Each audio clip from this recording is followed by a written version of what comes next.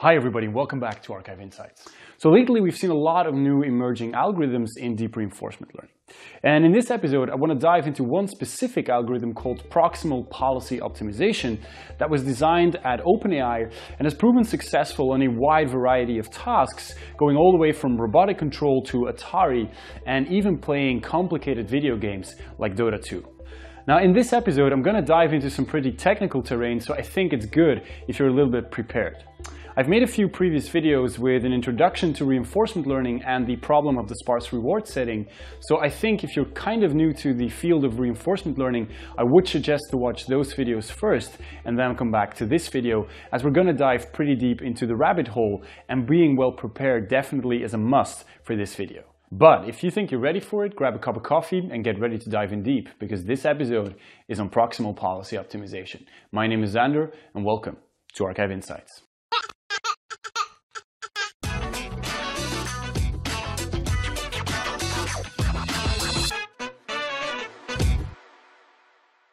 Alright, so let's start by sketching some surroundings first. So if we're doing supervised learning on a dataset like ImageNet, for example, then we can have a static training dataset. We can run a stochastic gradient descent optimizer in that data, and we can be pretty sure that our model will converge to a pretty decent local optimum.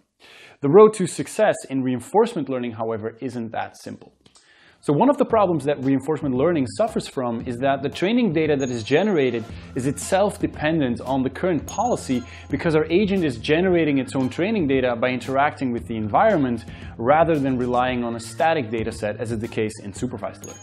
And so this means that the data distributions of our observations and rewards are constantly changing as our agent learns, which is a major cause of instability in the whole training process.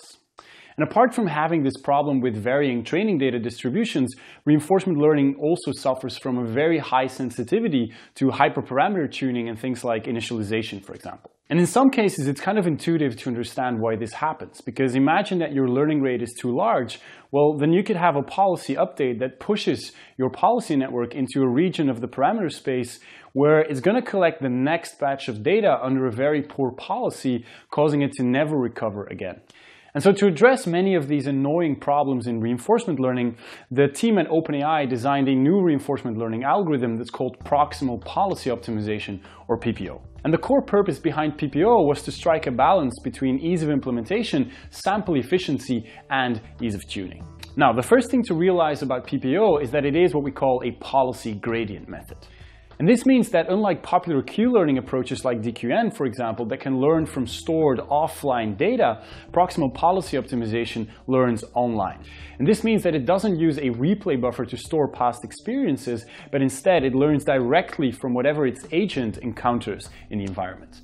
And once a batch of experience has been used to do a gradient update, the experience is then discarded and the policy moves on. And this also means that policy gradient methods are typically less sample efficient than Q-learning methods, because they only use the collected experience once for doing an update. And our general policy optimization methods usually start by defining the policy gradient laws as the expectation over the log of the policy actions times an estimate of the advantage function. Okay, so what does that all mean?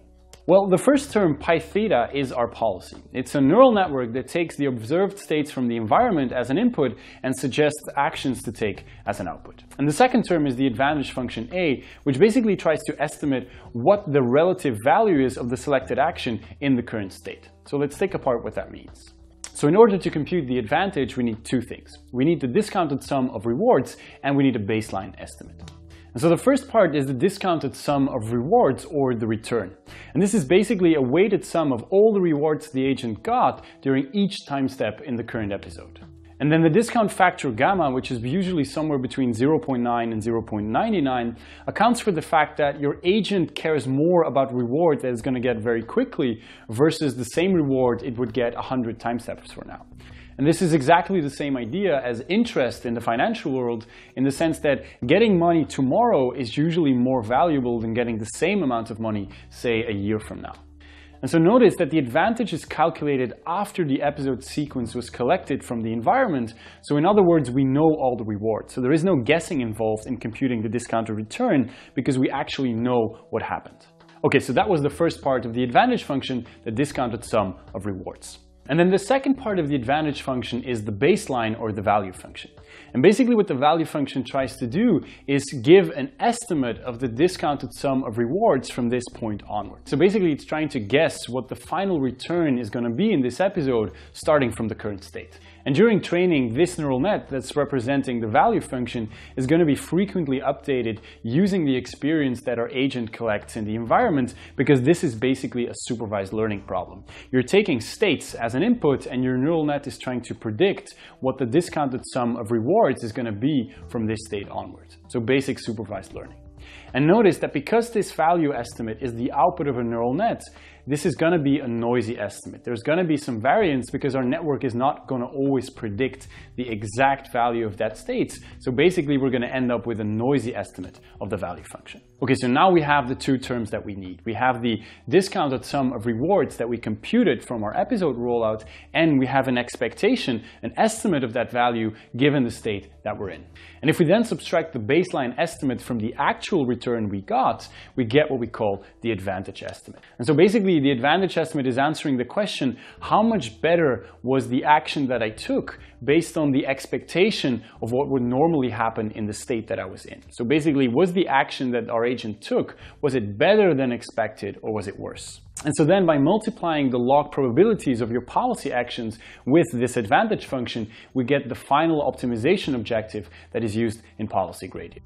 And if you think about what this objective function is doing, it's intuitively satisfying, because if the advantage estimate was positive, meaning that the actions that the agent took in the sample trajectory resulted in better than average return, what we'll do is we'll increase the probability of selecting them again in the future when we encounter the same state. And if on the other hand the advantage function was negative, then we'll reduce the likelihood of the selected actions, which makes total sense, right? And now, as I've already mentioned, one of the problems is that if you simply keep running gradient descent on one batch of collected experience, what will happen is that you'll update the parameters in your network so far outside of the range where this data was collected that, for example, the advantage function, which is, in principle, a noisy estimate of the real advantage, is going to be completely wrong. And so in a sense, you're just going to destroy your policy if you keep running gradient descent on a single batch of collected experience. And now to solve this issue, one successful approach is to make sure that if you're updating the policy, you're never going to move too far away from the old policy. Now this idea was widely introduced in a paper called Trust Region Policy Optimization, or TRPO, which is actually the whole basis on which PPO was built. And so here is the objective function that was used in TRPO.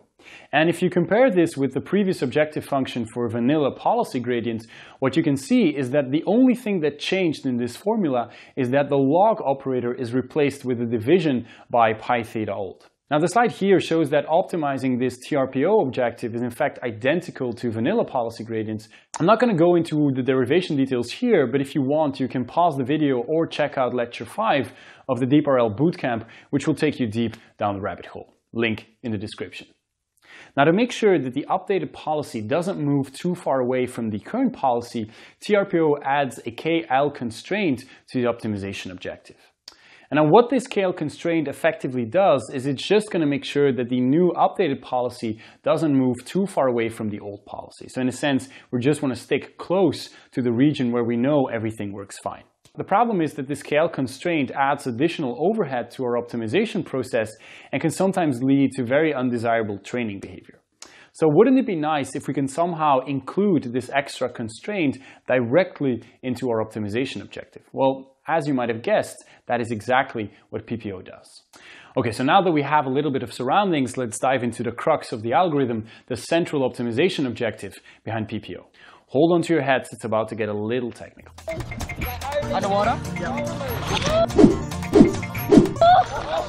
So first let's define a variable r theta, which is just the probability ratio between the new updated policy outputs and the outputs of the previous old version of the policy network. And so given a sequence of sampled actions and states, this r theta value will be larger than 1 if the action is more likely now than it was in the old version of the policy.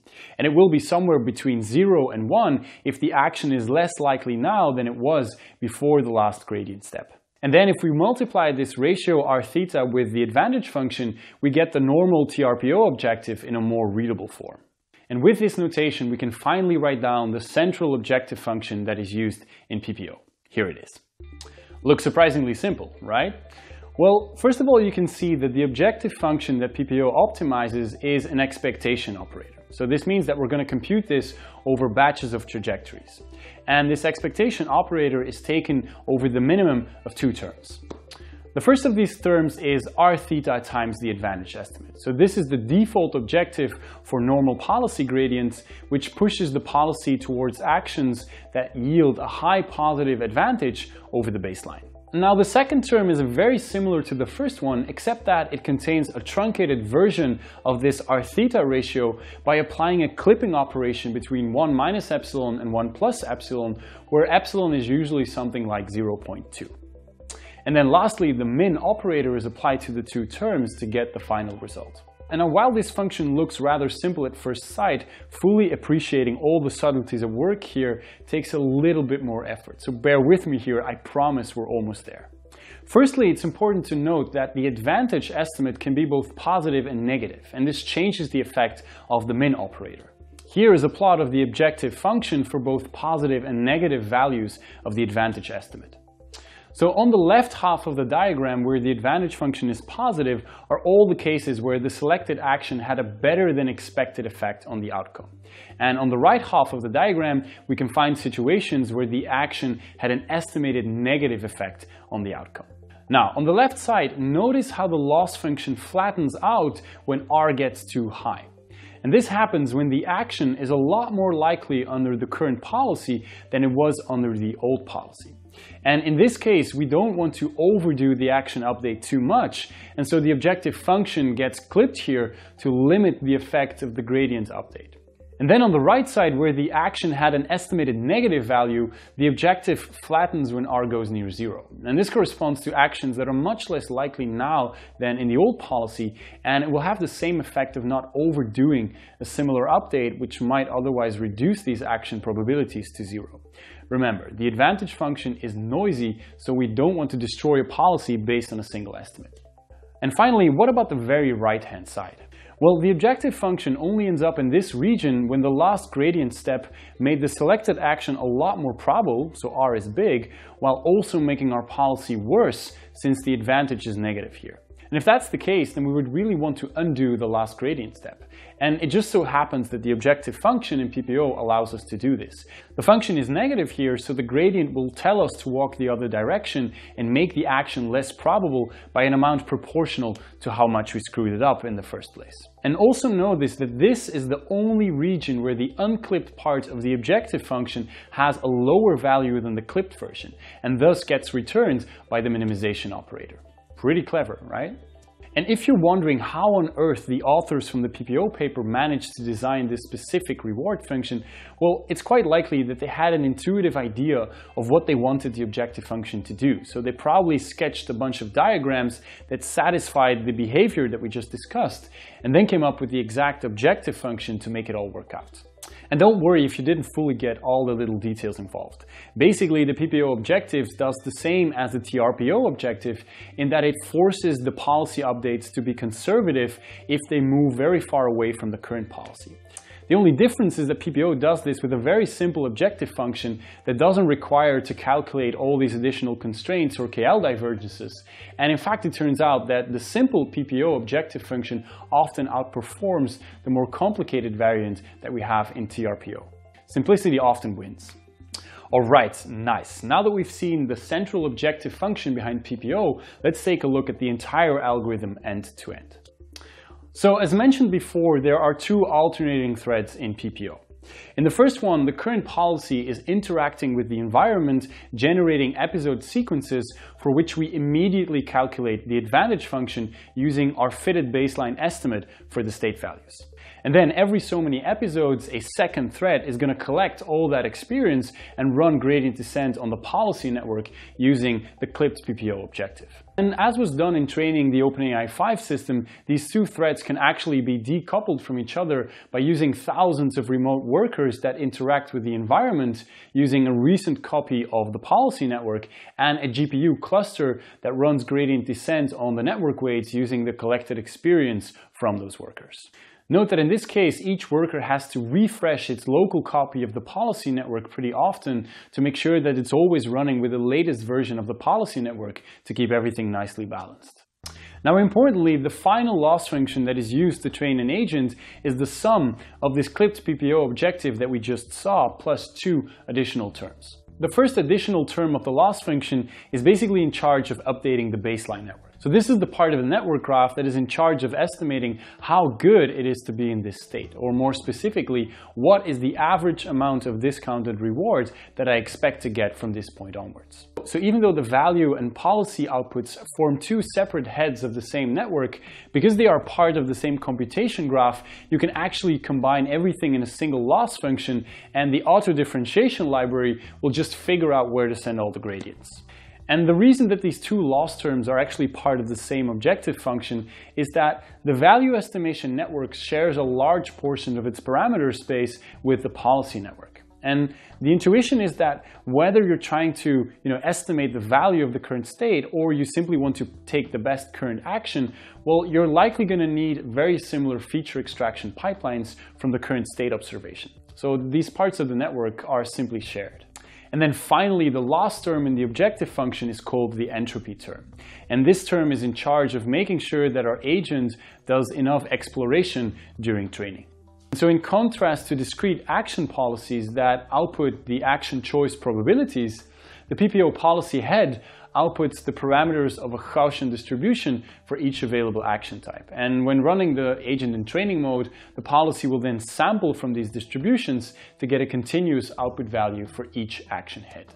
Now, if you want to fully understand why this entropy term encourages exploration, I really recommend to check out Aurélien Geron's video on the ideas behind entropy and KL divergence in machine learning. The link is in the description. But basically, the entropy of a stochastic variable, which is driven by an underlying probability distribution, is the average amount of bits that is needed to represent its outcome.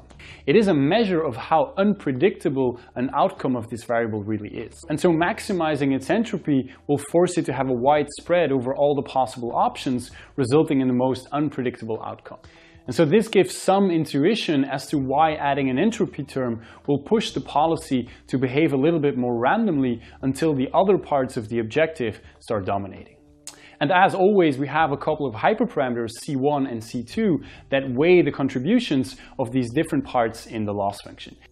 Now, for people that want to take a deeper look at PPO in terms of Python code, I really recommend to check out this implementation in PyTorch from RL Adventure. Trust me, even though you've never worked with PyTorch, this implementation is as clean as it gets. And if you're looking for a more production-proof implementation, I would recommend to check out OpenAI Baselines, which has a full implemented TensorFlow version that runs on different environments like Atari, Mojoko, and others. Both links are in the description. Alright, so that's it. Congratulations if you've made it this far. We've covered all you need to know about proximal policy optimization. Now in the paper you can find a bunch of graphs that compare PPO to other benchmarks in DeepRL, so don't hesitate to have a look. The link is in the description. The important thing to remember though is that PPO wasn't specifically designed for sample efficiency, but rather to address the really complicated code that was needed for a lot of other algorithms, and also, making it relatively easy to tune in terms of hyperparameters. And because PPO achieves both of those objectives while also yielding close to or above state-of-the-art performance on a wide range of tasks, it has become one of the benchmarks in deep reinforcement learning. So in summary, PPO is a state-of-the-art policy gradient method. The algorithm has the stability and reliability of TRPO while being much simpler to implement, requiring only a few tweaks to vanilla policy gradient methods, and it can be used for a wide range of reinforcement learning tasks. Great. Oh, and before I end this video, I would really like to thank all the people that support this channel on Patreon. I mean, even if it's only $1 a month, those contributions really mean a lot to me. They are a big motivation because they show that the people out there really care for the content that I'm making, and it's a really good motivation to keep going. So thanks a lot, all my great, amazing Patreon supporters. Et voila, that was it for this episode. Thank you very much for watching. I hope you learned something about proximal policy optimization. Don't forget to like, subscribe, and share. And I'd love to see you again in the next episode of Archive Insights.